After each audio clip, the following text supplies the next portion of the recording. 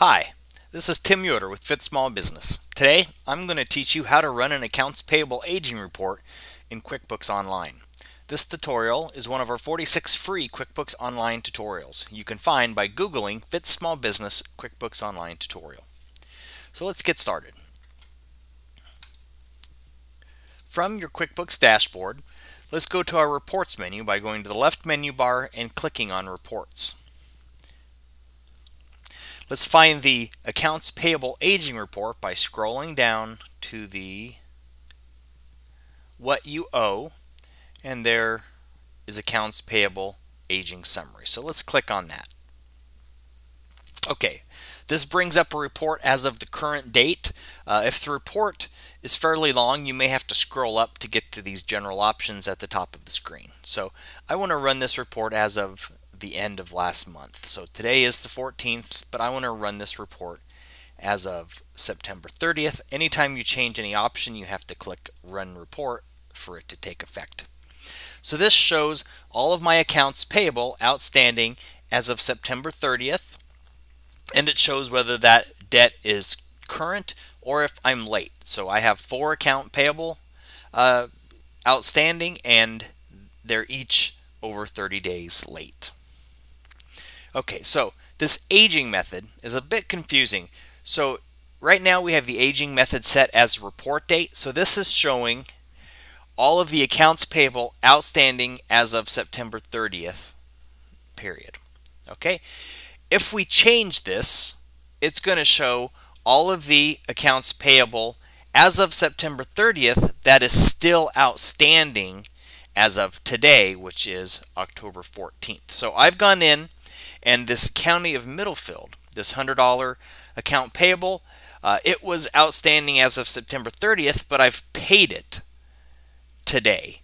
So if I change this aging method to current and run report, that debt's going to disappear. Again, so when the aging method is current, this is the September 30th account payables that are still outstanding as of today's date. So that's why that one disappeared, because we've paid it as of today. Okay, other options at the top of the report here. Days per aging period. This is 30 days per aging period. Number of periods is 4. We can change that, personalize it to however we like. So maybe we want to change this to just 3 periods. Then instead of 90 and over, it's just 60 and over. Okay, really totally personal preference, whatever you would like to do. Okay, additional customization. If you go to this Customize button, you can format what you want your numbers to look like. You can format what you want negative numbers to look like. The only option under your rows and columns is the same as we have under the general, which is just if we want to show the active rows or if we want to show all rows, including rows with no activity. Our aging, these are the same options we talked about at the top of the report. Our filter, you can do it by vendor, or you can do it by location. Of course, for location to work or to be accurate, you'll have to specify a location for every transaction that you're entering in QuickBooks.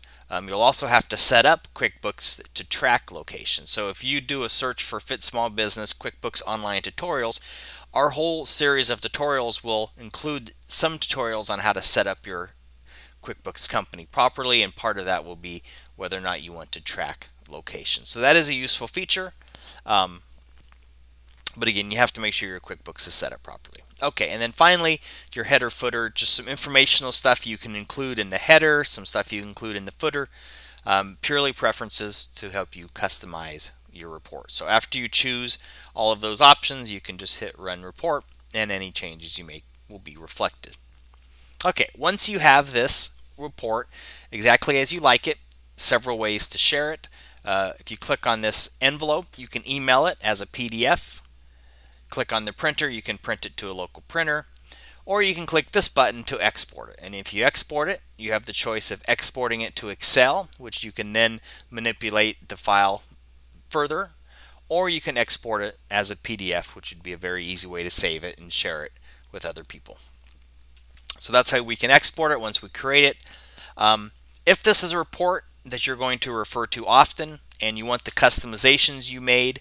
If you want those same customizations every time you run the report, then let's save this customized report. So we can do that by click Save Customization, and we will call it our Custom AP Aging Summary.